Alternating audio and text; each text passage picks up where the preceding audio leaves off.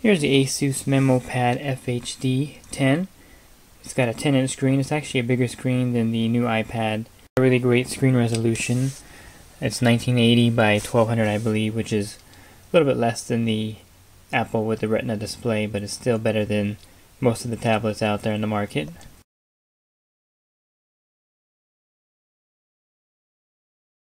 And the screen is extremely responsive.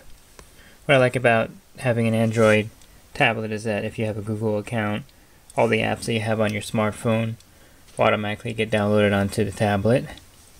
I also downloaded Adobe Flash to this particular tablet. You can still do it on the internet, just use an older version of the Flash Player, and the Puffin web browser actually works with the Flash. It's got a nice home button here.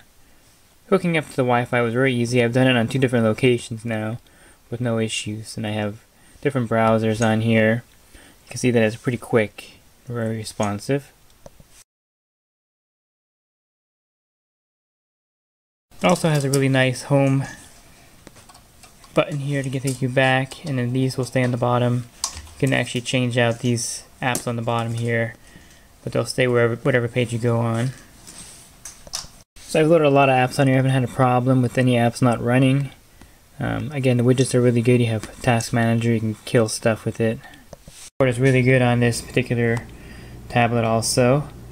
It also has the word list that you can actually click on, make you type quicker.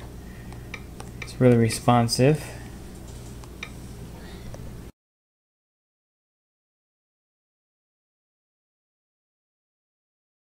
It says you'll get a 10-hour battery life, but I have the screen set to full brightness. Get the display here. So I have it all the way up to the full brightness. You can lower the brightness down. I think when you get it, automatic brightness is set pretty low. That gives you the longer battery life. But I like to have the full bright screen. The tablet, the sleep is set for 30 seconds, but I have it set longer. I put mine at 10 minutes. So I doubt if I'll get more than 5 hours in the battery life with the screen at full brightness and not sleeping until 10 minutes of non-use. The sound quality is excellent. Here's one of my YouTube videos. I'll show you how it sounds right here. You can see the sound quality is great. Resolution is really good. So it's really loud for a tablet.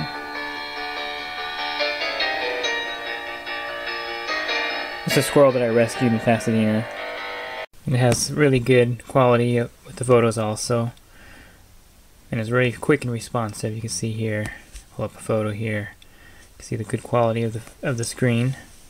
It also records video at 1080 and it's got a 5 megapixel camera. It also has a front camera for Skype and other video chat. Let me turn on the camera so you can see it here.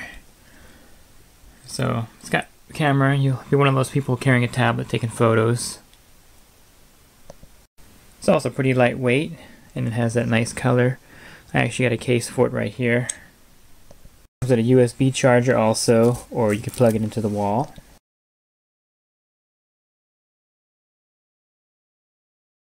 And here's the tablet in the blue case here.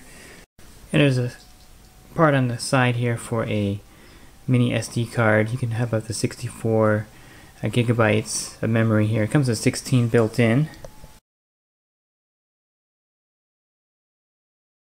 You can also buy the version with 32 built in, but if you have an expansion for memory, you probably don't need that.